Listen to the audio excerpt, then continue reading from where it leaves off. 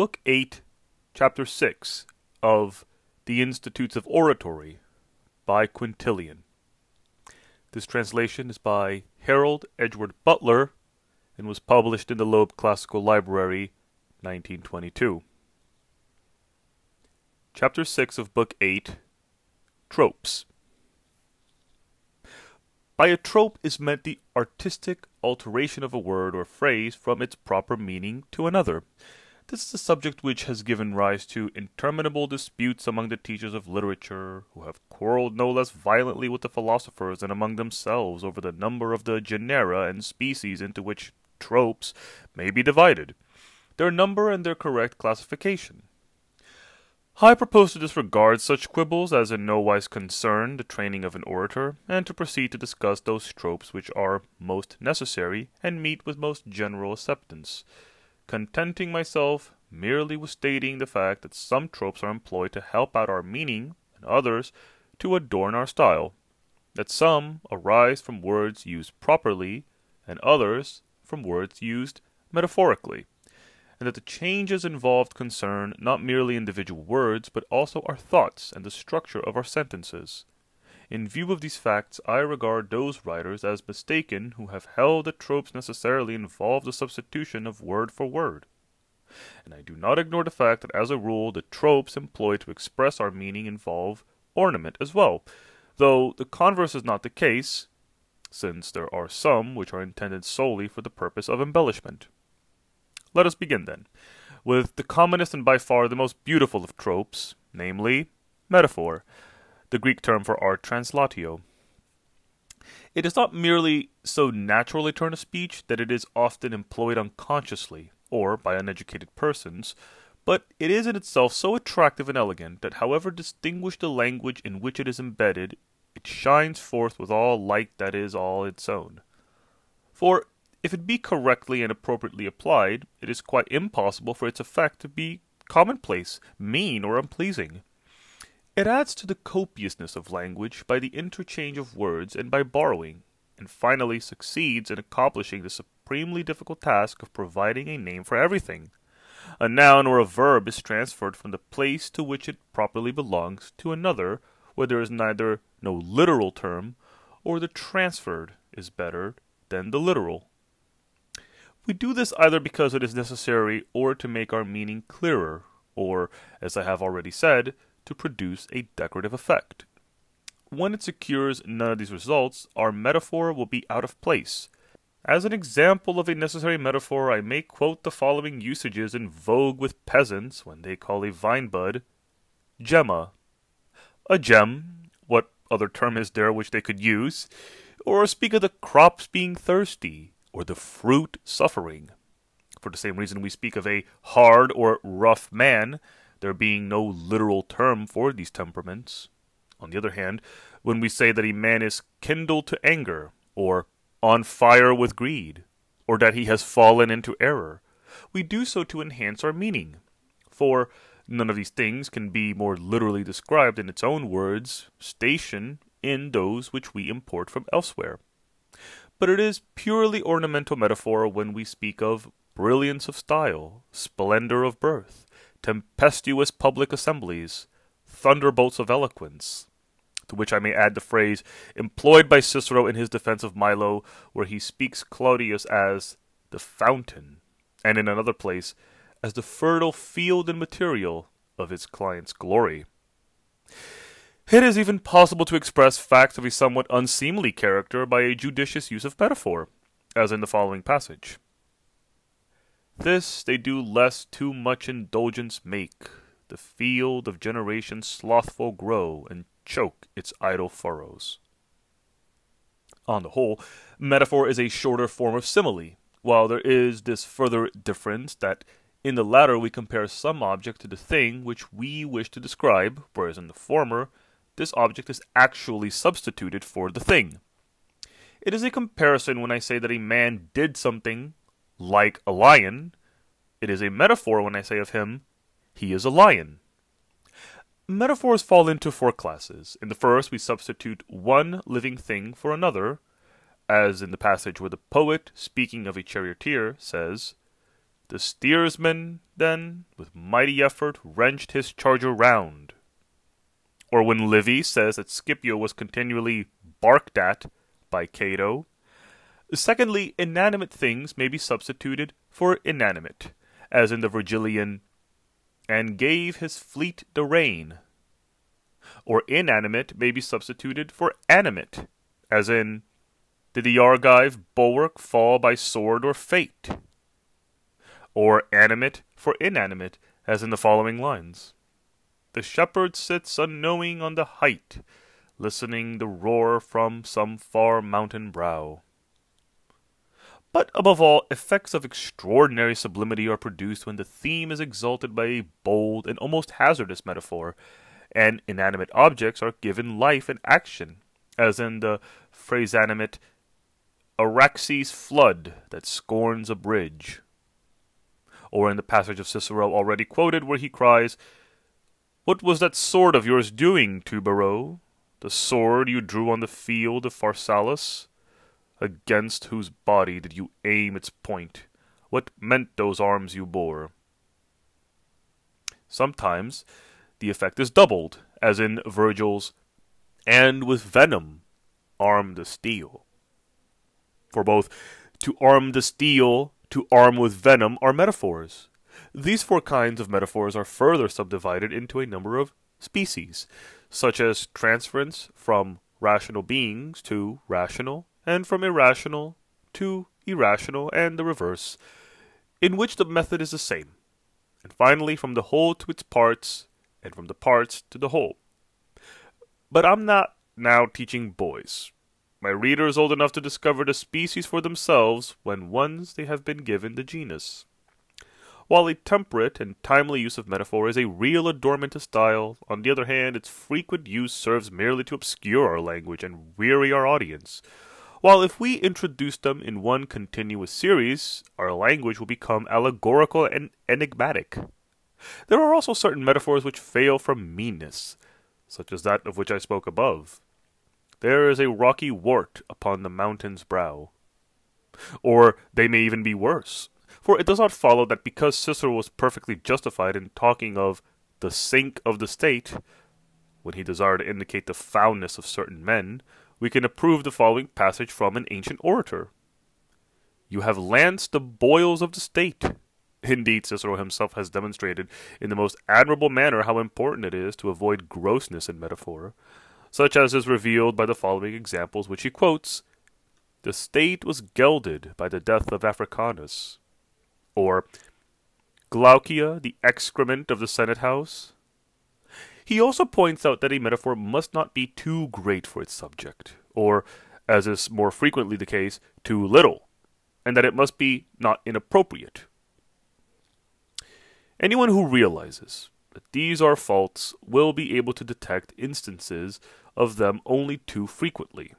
But excess in the use of metaphor is also a fault, more especially if they are of the same species. Metaphors may also be harsh, that is, far-fetched, as in phrases like "the snows of the head," or "Jove with white snow in the wintry Alps bespewed." The worst errors of all, however, originate in the fact that some authors regard it as permissible to use, even in prose, any metaphors that are allowed to poets, in spite of the fact that the latter aim solely at pleasing their readers and are compelled in many cases to employ metaphor by sheer metrical necessity. For my own part, I should not regard a phrase like "the shepherd of the people" as admissible and pleading, although it has the authority of Homer, nor would I venture to say that "winged creatures swim through the air." Dispute the fact that this metaphor has been most effectively employed by Virgil to describe the flight of bees and of Daedalus.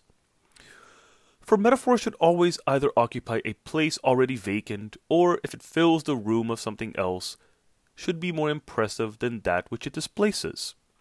What I have said above applies perhaps with even greater force to Synecdochè, for while metaphor is designed to move the feelings, give special distinction to things, and place them vividly before the eye, Synecdoche has the power to give variety to our language by making us realize many things from one, the whole from a part, the genus from a species, things which follow from things which have preceded.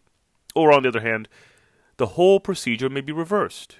It may, however, be more freely employed by poets than by orators, for while in prose it is perfectly correct to use mukro, the point, for the whole sword, and tectum, roof, for a whole house, we may not employ pupis, stern, to describe a ship, nor abis, fur, to do planks. And again, though ferrum, the steel, may be used to indicate a sword, quadrupes cannot be used in the sense of horse. It is where numbers are concerned that Synecdoche can be most freely employed in prose. For example, Livy frequently says, "The Roman won the day," when he means that the Romans were victorious. On the other hand, Cicero, in a letter to Brutus, says, "We have imposed on the people and are regarded as orators," when he is speaking of himself alone. This form of trope is not only a rhetorical ornament, but is frequently employed in everyday speech. Some also apply the term synecdoche when something is assumed which hasn't actually been expressed, since one word is then discovered from other words, as in the sentence, "The Arcadians to the gates began to rush." When such omission creates a blemish, it is called an ellipse. For my own part, I prefer to regard this as a figure, and shall therefore discuss it under that head.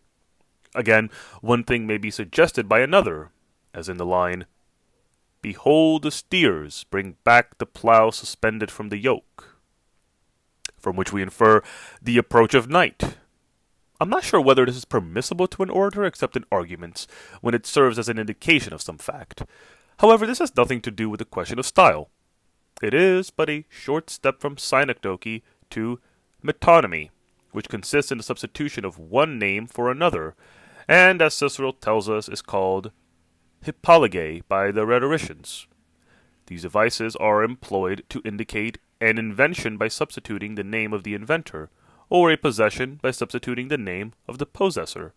Virgil, for example, writes, "Ceres by water spoiled," and Horace, "Neptune admitted to the land, protects the fleet from blasts of Aquilo." If, however, the process is reversed, the effect is harsh. But it is important to inquire to what extent tropes of this kind should be employed by the orator.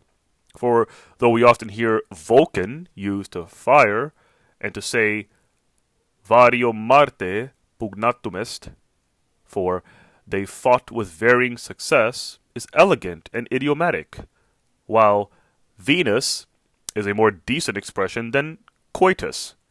It would be too bold for the severe style demanded in the course to speak of liber and Ceres when we mean wine and bread.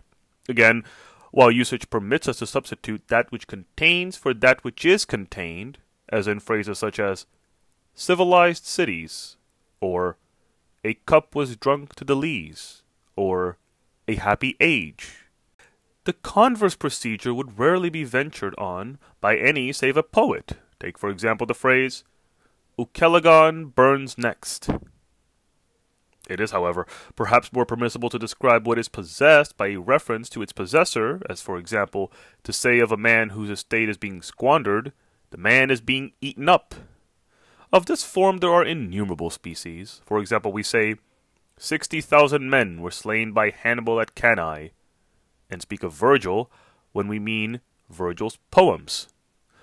Again, we say that supplies have come when they have been brought, that a sacrilege, and not a sacrilegious man, has been detected, and that man possesses a knowledge of arms, not of the art of arms.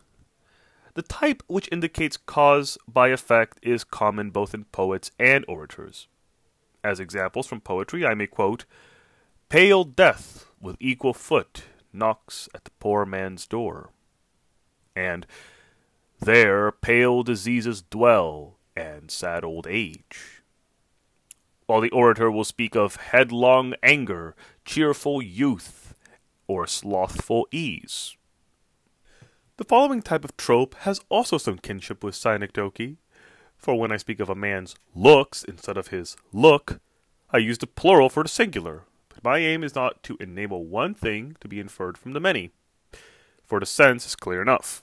but I merely vary the form of the word. Again, when I call a gilded roof a golden roof, I diverge little from the truth because gilding forms only a part of the roof.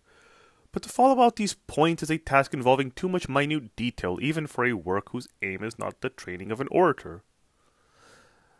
Antonomasia, which substitutes something else for a proper name, is very common in poets. It may be done in two ways: by the substitution of an epithet as equivalent to the name which it replaces, such as Tydides, Pallades, or by indicating the most striking characteristics of an individual, as in the phrase Father of gods and King of men, or from acts clearly indicating the individual, as in the phrase the arms which he, the traitor, left fixed on the chamber wall. This form of trope is rare in oratory, but is occasionally employed.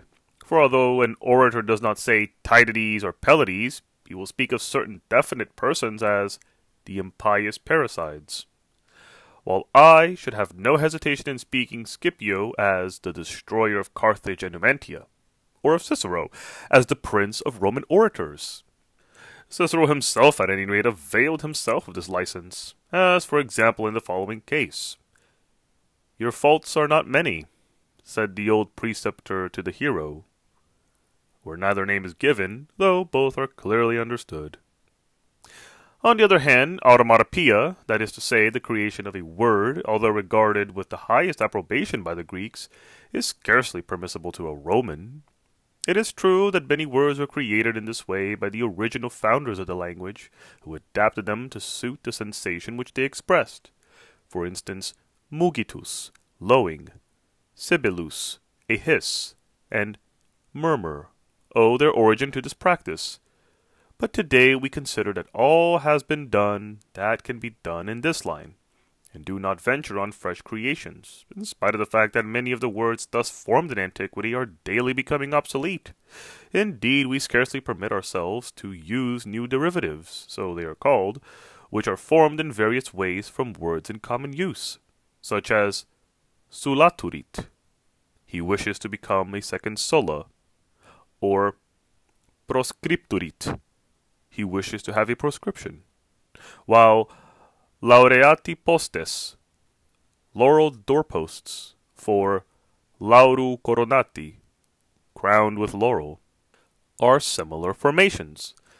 These facts make catachresis, of which abuse is a correct translation, all the more necessary. By this term is meant the practice of adapting the nearest available term to describe something for which no actual term exists, as in the line, "A horse they build by Pallas' art divine," or as in the expression found in tragedy, "To Aegialeus his sire bears funeral offerings." The following examples are of a similar character. Flasks are called acetabula, whatever they contain, and caskets pyxides, of whatever material they are made, while parricide includes the murder of a mother or a brother.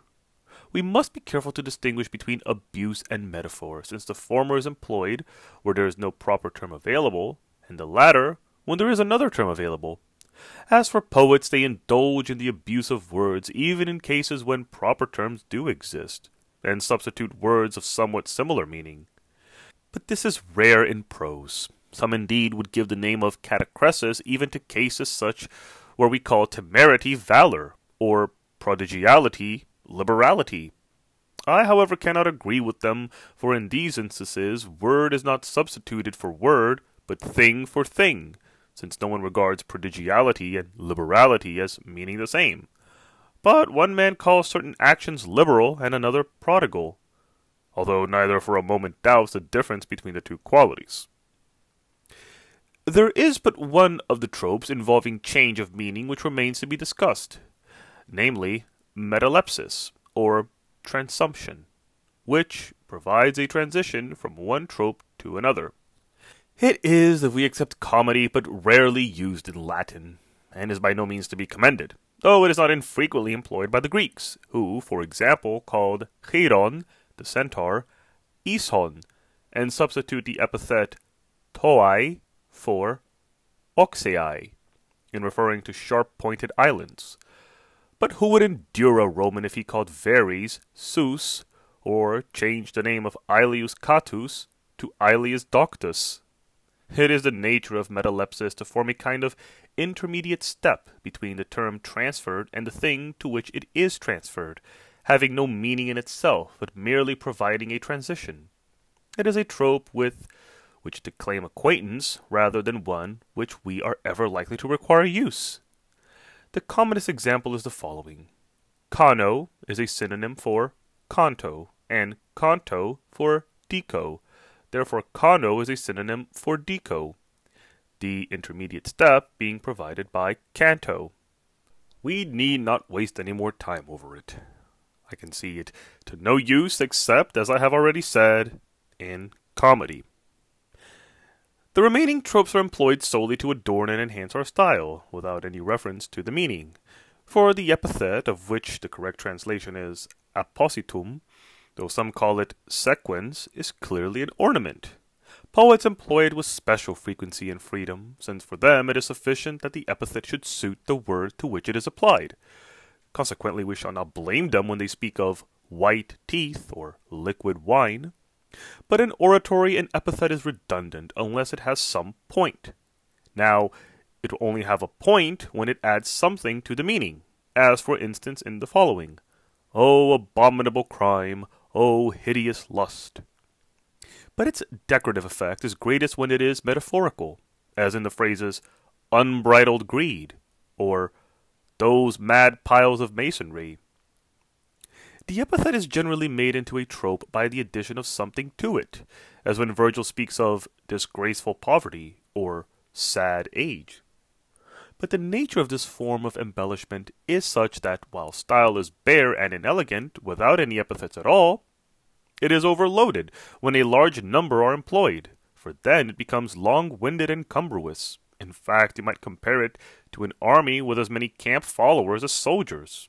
An army, that is to say, which has doubled its numbers without doubling its thought to have. Nonetheless, not merely single epithets are employed, but we may find a number of them altogether, as in the following passage from Virgil. Anchises, worthy deigned of Venus' glorious bed, beloved of heaven, twice rescued from the wreck of Pergamum. Be this as it may, two epithets directly attached to one noun are unbecoming even in verse. There are some writers who refuse to regard an epithet as a trope on the ground that it involves no change. It is not always a trope, but if separated from the word to which it belongs, it has significance of its own and forms an antonomasia. For if you say, the man who destroyed Numantia and Carthage, it will be an antonomasia. Whereas if you add the word Scipio, the phrase will be an epithet. An epithet, therefore, cannot stand by itself. Allegory, which is translated in Latin by inversio, either presents one thing in words and another in meaning, or else something absolutely opposed to the meaning of the words. The first type is generally produced by a series of metaphors. Take, as an example, O ship, new waves will bear thee back to sea. What dost thou? Make the haven, come what may. And the rest of the ode, in which Horace represents the state under the semblance of a ship, the civil wars as tempests, and peace and goodwill as the haven. Such again is a claim of Lucretius. Paraean fields I range untrod by man.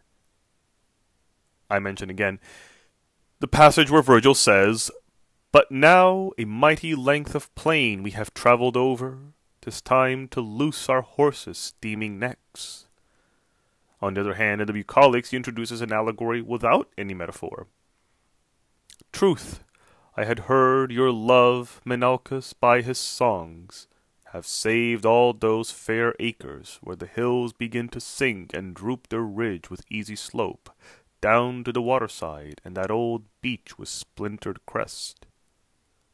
For in this passage, with the exception of the proper name, the words bear no more than their literal meaning. But the name does not simply denote the shepherd Menalcas, but is a pseudonym for Virgil himself. Oratory makes frequent use of such allegory, but generally with this moderation, that there is an admixture of plain speaking. We get allegory pure and unadulterated in the following passage of Cicero. What I marvel at and complain of is this, that there should exist any man so set on destroying his enemy as to scuttle the ship on which he himself is sailing. The following is an example of the commonest type, namely, the mixed allegory. I always thought that Milo would have other storms and tempests to weather, at least in the troubled waters of political meetings. Had he not added the words, at least in the troubled waters of political meetings, we should have had pure allegory. Their addition, however, converted into a mixed allegory. In this type of allegory, the ornamental element is provided by the metaphorical words, and the meaning is indicated by those which are used literally. But far the most ornamental effect is produced by the artistic admixture of simile, metaphor, and allegory, as in the following example. What strait, what tide race, think you, is full of so many conflicting emotions, or vexed by such a variety of eddies, waves, and fluctuations, as confuse our popular elections with their wild ebb and flow? The passing of one day, or the rival of a single night, will often throw everything into confusion, and one little breath of rumor will sometimes turn the whole trend of opinion. For it is all important to follow the principle illustrated by this passage and never to mix your metaphors. But there are many who, after beginning with a tempest, will end with a fire or a falling house, with the result that they produce a hideously incongruous effect. For the rest, allegory is often used by men of little ability and in conversation of everyday life. For those hackneyed phrases of forensic pleading, to fight hand in hand, to attack the throat, or to let blood, are all of them allegorical, although they do not strike the attention. For it is novelty and change that please in oratory, and what is unexpected always gives special delight. Consequently, we have thrown all restraint to the wind in such matters, and have destroyed the charm of language by the extravagant efforts which we have made to attain it. Illustrative examples also involve allegory, if not preceded by an explanation. For there are numbers of sayings available for use, like the Dionysius is at Corinth, which is such a favorite with the Greeks. When, however, an allegory is too obscure, we call it a riddle. Such riddles are, in my opinion, to be regarded as blemishes, in view of the fact that lucidity is a virtue. Nevertheless, they are used by poets, as for example by Virgil in the following lines. Say, in what land, and if thou tell me true, I'll hold thee as Apollo's oracle. 3 ells will measure all the arc of heaven. Even orators sometimes use them, as when Caelius speaks of the Clytemnestra who sold her favors for a farthing, who was a Cohen in the dining room, and a Nolan in her bedroom. For although we know the answers, and although they were better known at that time when the words were uttered, they are riddles for all that, and other riddles are, after all, intelligible if you can get someone to explain them. On the other hand, that class of the allegory in which the meaning is contrary to that suggested by the words involve an element of irony, or, as our rhetoricians call it, illusio. This is made evident to the understanding either by the delivery, the character of the speaker, or the nature of the subject. For if any one of these three is out of keeping with the words, it at once becomes clear that the intention of the speaker is other than what he actually says. In the majority of tropes, it is, however, important to bear in mind not merely what is said, but about whom it is said, since what is said may, in another context, be literally true. It is permissible to censure with a counterfeited praise and praise under a pretense of blame. The following will serve as an example of the first. Since Gaius Phares, the urban praetor, being a man of energy and blameless character, has no record in his register of the substitution of this man for another on the panel. As an example of the reverse process, we may take the following. We are regarded as orators and have imposed on the people. Sometimes again we may speak in mockery when we say the opposite of what we desire to be understood, as in Cicero's denunciation of Claudius. Believe me, your well-known integrity has cleared you of all blame. Your modesty has saved you. Your past life has been your salvation. Further, we may employ allegory and disguise bitter taunts in gentle words by way of wit, or we may indicate our meaning by saying exactly the contrary. Or, if the Greek names for these methods are unfamiliar to any of my readers, I would remind him that they are sarcasmos, hateismos, antiphrasis, and pyromia. Sarcasm, urbane wit, contradiction, and proverbs. There are, however, some writers who deny that these are species of allegory and assert that they are actually tropes in themselves. For they argue shrewdly that allegory involves an element of obscurity, whereas in all these cases our meaning is perfectly obvious. To this may be added the fact that when a genus is divided into species, it ceases to have any particular properties of its own. For example, we may divide tree into its species, pine, olive, cypress, etc., leaving it no properties of its own, whereas allegory always has some property peculiar to itself. The only explanation of this fact is that it itself is a species. But this, of course, is a matter of indifference to those that use it. To these, the Greeks add mykterismos, or mockery, under the thinnest of disguises. When we use a number of words to describe something for which one, or at any rate only a few words of description, would suffice, it is called periphrasis, that is, a circuitous mode of speech. It is sometimes necessary, being of special service when it conceals something which would be indecent if expressed in so many words. Compare the phrase, to meet the demands of nature, from Sallust. But at times it is employed solely for decorative effect, a practice most frequent among the poets. Now was the time when the first sleep to weary mortals comes, stealing its way, the sweetest boon of heaven. Still, it is far from uncommon even in oratory, though in such cases it is always used with greater restraint. For whatever may have been expressed with greater brevity, but is expanded for purposes of ornament, is a periphrasis, to which we give the name circumlocution, though it is a term scarcely suitable to describe one of the virtues of oratory, but it is only called periphrasis so long as it produces a decorative effect. When it passes into excess, it is known as perissology, for whatever is not a help is a positive hindrance. Again, Hyperbaton, that is, the transposition of a word, is often demanded by the structure of the sentence and the claims of elegance, and is consequently counted among the ornaments of style. For our language would often be harsh, rough, limp, or disjointed if the words were always arranged in their natural order and attached each to each just as they occur, despite the fact that there is no real bond of union. Consequently, some words require to be postponed, others to be anticipated, each being set in its appropriate place. For we are like those who build a wall of unhewn stone. We cannot hew or polish our words in order to make them fit more compactly, and so we must take them as they are and choose suitable positions for them. Further, it is impossible to make our prose rhythmical except by artistic alterations in the order of words, and the reason why those 4 words in which Plato, in the noblest of his work, states that he had gone down to the Piraeus were found written in a number of different orders upon his wax tablets, was simply that he desired to make the rhythm as perfect as possible. When, however, the transposition is confined to 2 words only, it is called anastrophe, that is, a reversal of order. This occurs in everyday speech in mecum and secum, while in orators and historians we meet with it in the phrase quibus de rebus.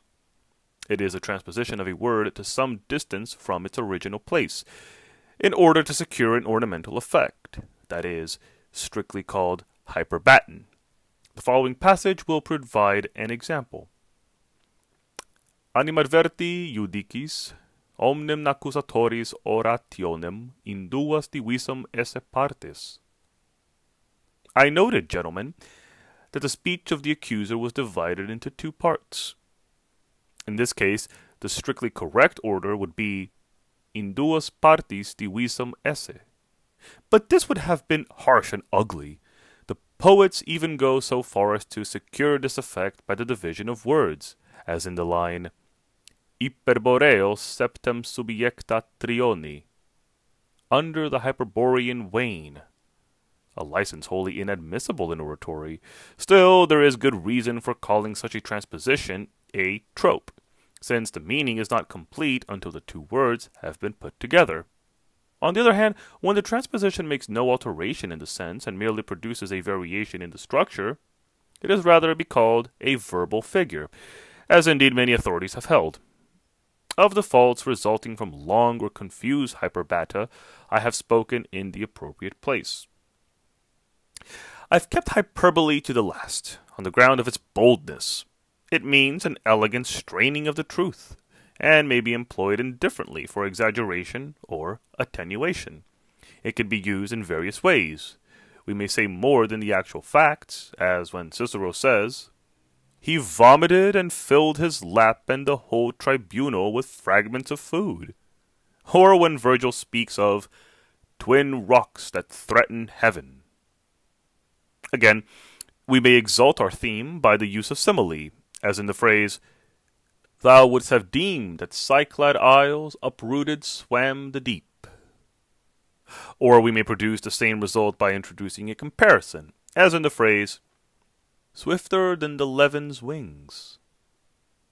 Or by the use of indications, as in the lines, "She would fly even over the tops of the unsickled corn, nor as she ran would bruise the tender ears." Or we may employ a metaphor as the verb to fly is employed in the passage just quoted. Sometimes again, one hyperbole may be heightened by the addition of another, as when Cicero, in denouncing Antony, says, "What Charybdis was ever so voracious?" Charybdis, do I say? Nay, if Charybdis ever existed, she was but a single monster. By heaven, even ocean's self, methinks, could scarce have engulfed so many things, so widely scattered in such distant places, in such a twinkling of an eye. I think, too, that I'm right in saying that I noted a brilliant example of the same kind in the hymns of Pindar, the prince of lyric poets.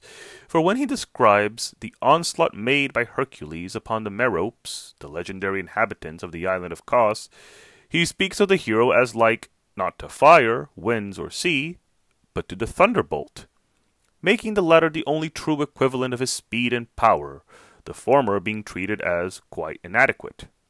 Cicero has imitated his method in the following passage from the Varines. "After a long lapse of years, the Sicilians saw dwelling in their midst, not a second Dionysius or Phalaris, for that island has produced many a cruel tyrant in years gone by, but a new monster, with all the old ferocity once familiar to those regions. For, to my thinking, neither Scylla nor Charybdis were ever such foes as he to the ships that sailed those same narrow seas." The methods of hyperbole by attenuation are the same in number. Compare the Virgilian, "Scarce cling they to their bones," or the lines from the humorous work of Cicero's, "Fundum veto vocat quem possit mittere funda, nid tamen exciderit qua cava funda pater." Veto gives the name of a farm to an estate which might easily be hurled from a sling, though it might well fall through the hole in the hollow sling, so small it is. But even here a certain proportion must be observed, for although every hyperbole involves the incredible, it must not go too far in this direction, which provides the easiest road to extravagant affectation. I shrink from recording the faults to which the lack of this sense of proportion has given rise, more especially as they are so well known and obvious. It is enough to say that hyperbole lies, though without any intention to deceive. We must therefore be all the more careful to consider how far we may go in exaggerating facts which our audience may refuse to believe. Again, hyperbole will often cause a laugh. If that was what the orator desired, we may give him credit for wit. Otherwise, we can only call him a fool. Hyperbole is employed even by peasants and uneducated persons, for the good reason that everybody has an innate passion for exaggeration or attenuation of actual facts. and no one is ever contented with the simple truth. But such disregard of truth is pardonable, for it does not involve the definite assertion of the thing that it is not. Hyperbole is, moreover, a virtue when the subject on which we have to speak is abnormal, for we're allowed to amplify when the magnitude of the facts passes all words, and in such circumstances our language will be more effective if it goes beyond the truth than it falls short of it. However, I have said enough of this topic, since I have already dealt with it in my work on the causes of decline of oratory. End of Chapter 6 on Tropes, from Book 8 of The Institutes of Oratory by Quintilian.